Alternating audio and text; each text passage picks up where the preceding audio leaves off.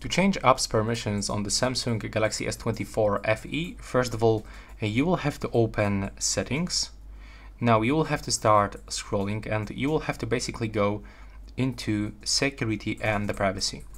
Then we have to tap on the permissions, which are located right here or right here. Let's say that we are gonna use Permission Manager. And now if you want to actually grant access into your camera for any application or take this permission out for location, for example, tap on it. Now you can find every application that you have. Let's say that I want to grant permission to the location for my Google Chrome. So I have to tap on it and select allow while using application or ask every time. That's your choice.